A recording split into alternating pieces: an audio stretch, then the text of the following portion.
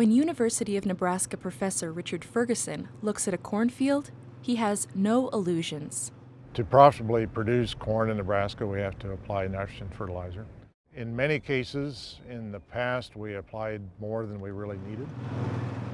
Ferguson is seeking the holy grail of crop production, high yields with less environmental impact. He's trying to accomplish that with an experiment he calls Project Sense. Project Sense, at its heart, is encouraging farmers to apply fertilizer during the growing season. Project Sense uses sensor technology to fertilize corn precisely. That saves farmers money and can reduce the chance that excess nitrogen will get into the groundwater. The university team is working to get Project Sense ready for its second trial season in the field. Ferguson knows farmers need to see results. So if we can make them more money by the use of sensor technology, we think that's something they would adopt. Project Sense is being put to the test in areas where groundwater nitrate levels are high. Today, it's at the Seim family farm in central Nebraska. The machine's arms have 8 sensors that gauge how much nitrogen the plants need. Then, the computer fires applicators to deliver fertilizer, practically feeding plants one by one. Anthony Seim is riding with John Parrish, the graduate student who drives the applicator. For Anthony, Sense is just another part of his family's goal to use their fertilizer the most efficient way possible.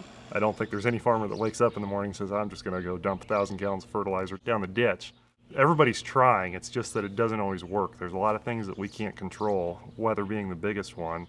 Anthony and his brothers have adopted their father's ideology of progressive farming.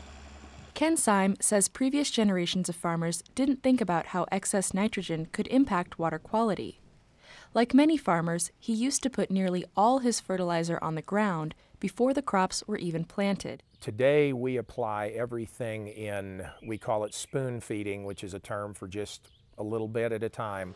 Project Sense is the ultimate example of spoon feeding. But Noah Seim says they have good reason to try it. You can see how much the sand has, that fine film of sand on top here has kind of moved around. When the water moves through the soil that freely, it tends to take nutrients with it, whether it be nitrogen or whatever. And in our particular area, nitrogen is our big thing that moves in the water. The Seims have a few strategies to slow it down. They practice no-till farming and plant cover crops to increase organic matter in the soil. These methods help control erosion and keep water and nutrients in the root zone of the plants for longer. You're not irrigating as much. You're also not leaching away. If you're holding that moisture in place rather than just letting it go through, we know that we're doing a better job of holding everything in place. The Seims also have another way to spoon feed crops that's less precise but also less expensive than Project Sense.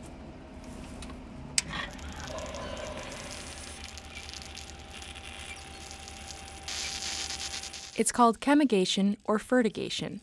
It uses a center pivot hooked up to a fertilizer tank. Now, the Seims are fertilizing their plants as they water them. Ken Seim and his sons sell precision irrigation equipment to other farmers too. Because margins are tight, the Seims say farmers have to adopt new technologies and strategies to make the most of their water, fertilizer, and seeds. You're either going to get on the train and go with it, or you're going to get left behind. Across the Missouri River in Iowa, you won't find center pivots, but you will find the same battle to slow erosion and the loss of fertilizer. Dick Sloan, a farmer in eastern Iowa near Cedar Rapids, doesn't have sandy soils.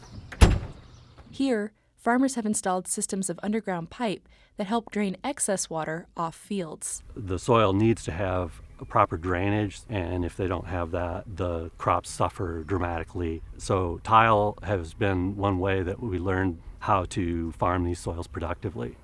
But tiles drain directly into nearby streams and rivers, often carrying fertilizer and pesticides with the water. This kind of field runoff isn't regulated, and Iowa has some of the worst water pollution in the Midwest. Sloan is well aware of this. He uses no-till and cover crops to keep the movement of fertilizer to a minimum. You can see how everything's kind of knitted together. It's still hooked on. He's also focused on slowing down rainwater. Cover crops help, as do planting prairie strips. The idea here is that as water moves down across the field, it encounters this contoured strip across the field that stop any residue from getting through there and help filter the water better. Sloan uses the same seeds and tools as other commercial crop farmers. But he says he likes to think of his farm as an example of what's possible to reduce agriculture's environmental impact. We could grow excellent crops and keep those nutrients cycling and have less water getting polluted as it goes down to the Cedar River and then on down to the Mississippi and down to the Gulf. So that's the hope. Sloan has worked with former Iowa Extension agent Chad Ingalls to develop his solutions. Ingalls has worked on numerous farmer-led projects on impaired watersheds in northeast Iowa. One new tool that Ingalls has helped farmers try out is something you can't see. It's called a bioreactor. So water from this field would normally dump right out into this ditch behind us, but we have it go through this structure, and there's a set of gates on the inside that diverts it into the bioreactor that's underneath this grassy area. And the bioreactor is just a trench that's 100 feet long and 30 feet wide, and it's filled with wood chips. The nitrate-laden water that passes through the bed of wood chips gets cleaned by microbes that turn the nitrates back into nitrogen gas. I think almost every field needs some kind of practice, whether it's a bioreactor, no-till, just better nitrogen and phosphorus management. It's going to take a wide range of things. Ingalls says all these strategies and tools will be successful if farmers can get the education and support they need. If that practice doesn't make sense, they're probably going to try something different. But if that practice is profitable and sustainable in the long run, they're going to stick with it. Craig Cox with the Environmental Working Group in Ames, Iowa, agrees that bioreactors and prairie strips work. But he says many farmers aren't using them enough. Otherwise, the water would be in a lot better shape than it is. The federal government has spent more than $3 million to support measures that reduce water pollution from Iowa farms.